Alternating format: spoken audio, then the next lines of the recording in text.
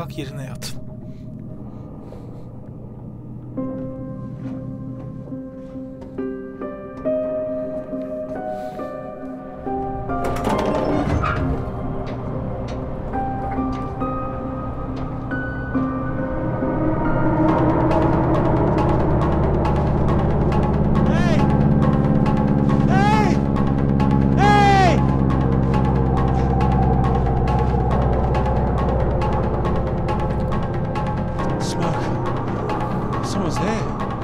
Nerede duman var? Ben niye görmüyorum?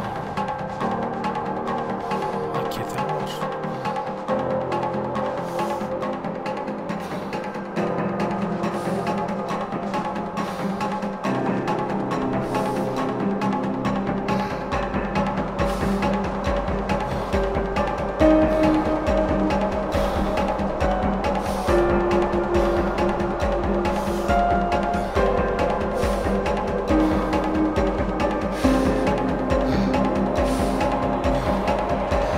Norveç bayrağı.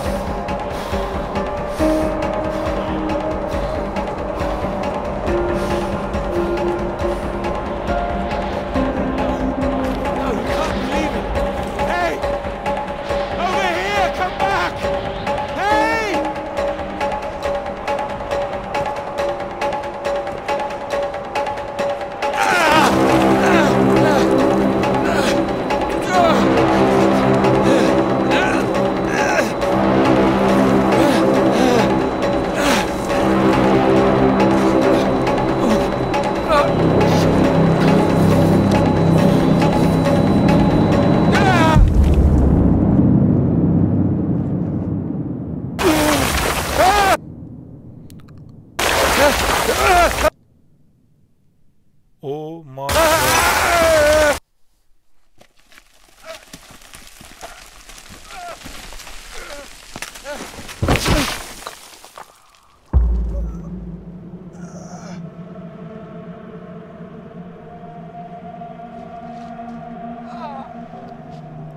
İki tane mezar taşı var orada.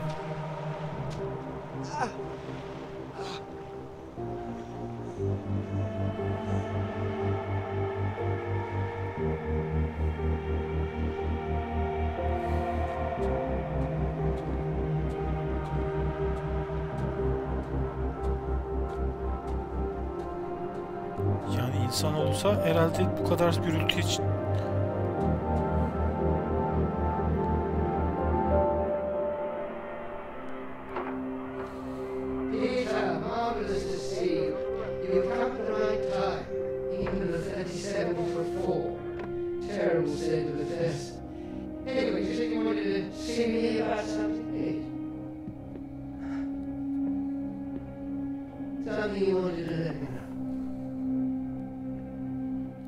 Tara came up with the big idea too. But I didn't shoot it. What can I say? I respect your decision. I do admire a man who knows his own mind.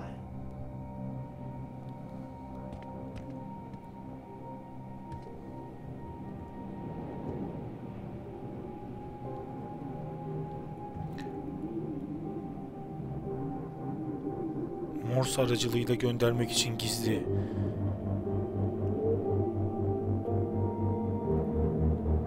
Gönderen J. Schwartz, Amerikan Antarktika Araştırma Norveç istasyonu içindeki görevli. Yardım. Heyelan sonucu ana barakalar çöktü. Norveçliler yardım için tıbbi eğitimden yararlandı. Bir adam hala yaralı. 2 ölü var. Şüpheli Sovyet aktivitesi. Diğer dağın arkasındaki eski geminin bir faydası yok. Terk edilmiş durumda. Lütfen gemi gönderin. Lütfen yardım.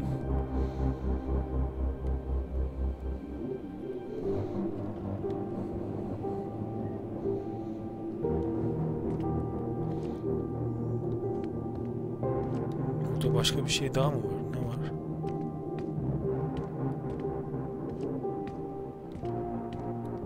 Aynı şey. Aynı şey. Şu koltuk değneğini alsaydık bari ya. Adamın kolu sakatlandı.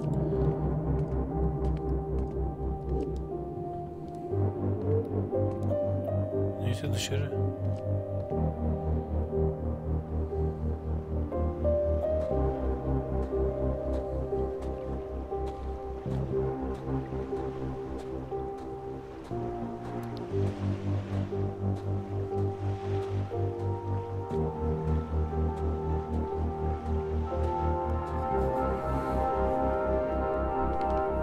Dr. Hamilton, Peter, how do you do? So good to meet you. How do you do? Excuse me, I won't be a moment. Still 3 o'clock, yes? Oh, no, no need to reschedule. This won't take long. Should be very quick. Right then, please do take a seat. Delighted you could make it to London. I do hope you get the time to enjoy it a little too, considering how busy you've been recently.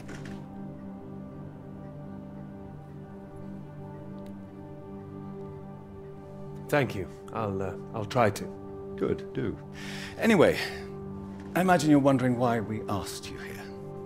Well, it can't have surprised you that your field of study has been of increasing interest to us, especially since the war. Oh, you're interested in climatology? Oh, of course. The paper is going very well, I hear. Well, it is now, thank you. Oh, yes, your professor, John Hargreaves, passed us a copy. And it's impressive, the amount of information you've managed to gather. Although I imagine the process of gathering it was rather difficult on your limited budget. You know all about it, it seems. As I said, we were most impressed and wanted to make you an offer. Reward, even. Reward? Well, you've no doubt taken your budget to its limits by now. What would you say if I could guarantee you a practically unlimited budget for further study? Ensure you had the best equipment, like the Americans. Take you right to the heart of things. The heart of things? I believe you traced the source of the radiation back to Antarctica, didn't you? Well, it was me and someone else. I see. Well, whatever the details, I'd say that warrants further study on location, wouldn't you? It does? It certainly does. We could place you with the Falkland Islands Dependency Survey working in Antarctica, scientist bods. Happy amateurs, very passionate like yourself. Of course, you'd probably have to sort a few things out with the other name we saw on the paper before you go. I hope that wouldn't be too difficult, considering what's on offer. The other name, Clara, you mean? Lovely name. Probably for the best she wouldn't be able to go. Oh, not my say-so, I'm afraid. It's run a bit like the army down there. No women allowed. I don't think she'd like the idea. I can assure you this is bigger than any one person. Bigger than 2 people, you mean? I see. Well, you signed those papers on your way in earlier, so I'm at liberty to tell you a little more. Things in the Antarctic, they've been a little strained recently. Lots of vested interests, territorial claims overlapping. Some sides wanting to secure the resources under the ground. Now, this kind of thing has been going on for decades, of course. What kind of thing? Oh, the Germans were flying over there, dropping swastikas in big circles. Before the war, that is. All a bit ridiculous, really. Now, I'm afraid it's the Soviets we've got to contend with. Bit of a royal mess, if you ask me. Still, we're trying to work with them. Why would you do that? Isn't it dangerous? The idea is to avert danger, I believe. It should all be in everyone's interest, you see. Every country signed up to something called the Antarctic Treaty. All a rather clever bit of politicking that happened behind the scenes a few years ago. Set up to ensure that Antarctica is used for strictly peaceful purposes. No weapons are to be used. No one can make any future claims on the land. Now, if it sticks, everyone will be frightfully happy. Every side content that they've staked their claim. No more aggression, let's say. No World War III, you mean? quite. We've managed to placate the Soviets so far. This is all strictly confidential, but the sounds coming from Whitehall are not good. We're rather worried that it might all fall through. I'm sure you are, but how does this affect me? Well, in addition to the climate science you'd be able to do, tracking the radiation in the clouds and so forth, we'd like you to inform us of any other sources of radiation out there, what the readings are.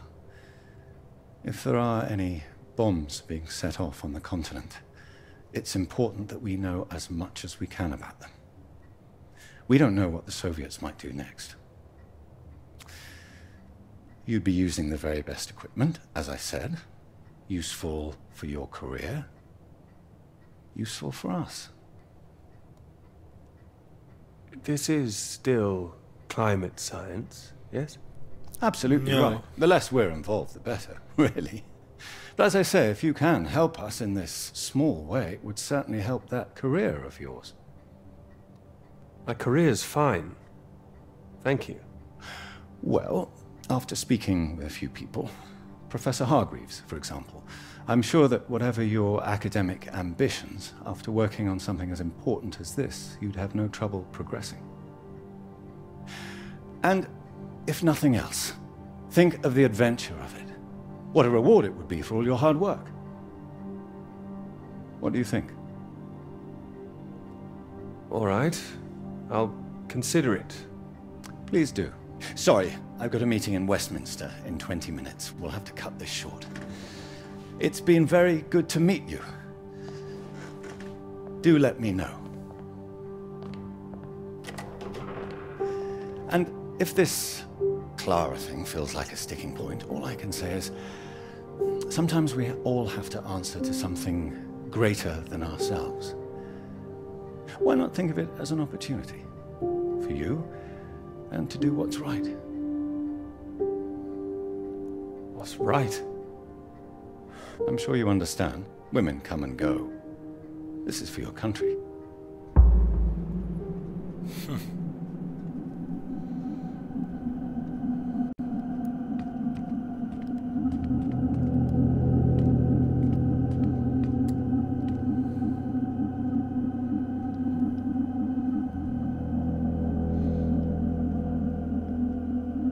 Alınan mesajın transkripti. Gönderen ABD askeri ateşisi Antarktika haberleşme Norveç tehlikenin farkında diyor. İzci uçağı için nöbet tutmak gerek. Gelecek gemi tümü 18'de alacak. Tümünü. O saat 18 yaralı adam için sedye hazırla ve onu iniş bölgesine naklet. Tamam. Tamam da bunların hiçbiri bize yaramıyor. Bak biz donuyoruz şu anda. Burada ne var? Hiçbir şey. Hiçbir şey yok. Buradan çık.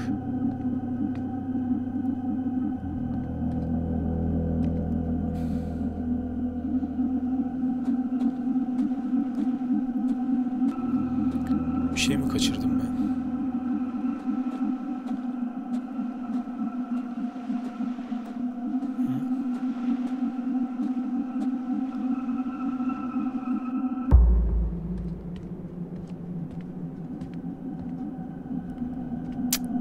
Bir şey kaçırmadım.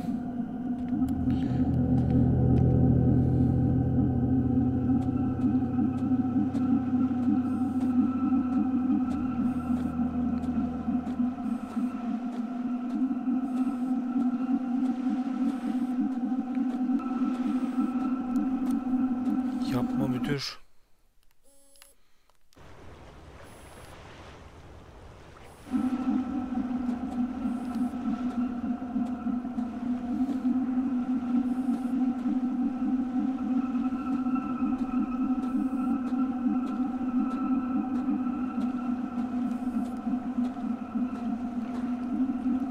Mezar taşlarına gideyim mi?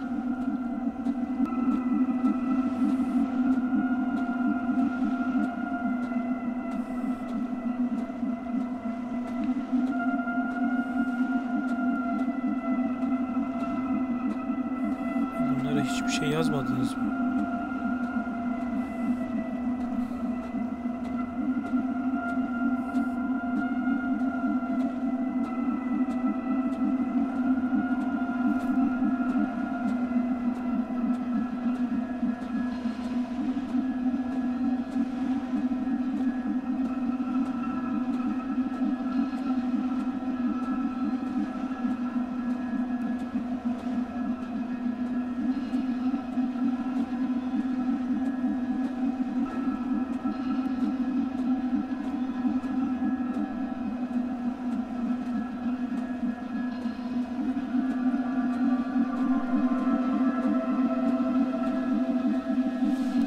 araç var. Ne bu?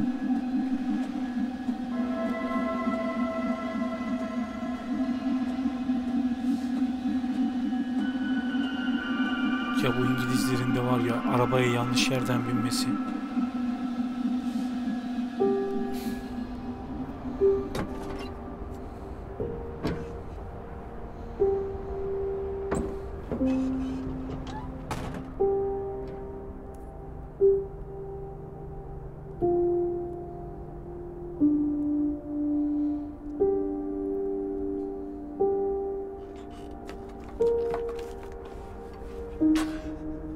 There's nothing.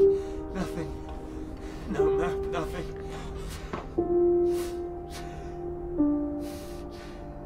There's nothing left. Evet, çevirirsen teşekkürler.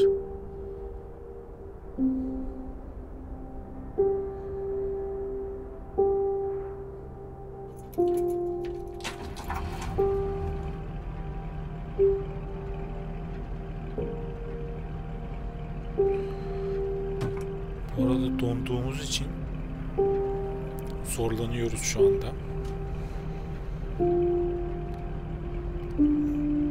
Hayır.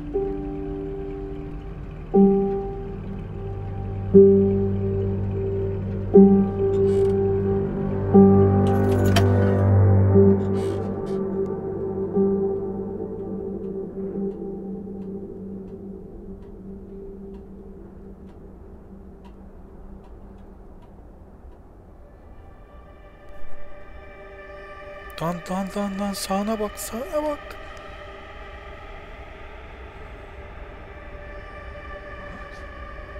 Floyd. Sağına bak.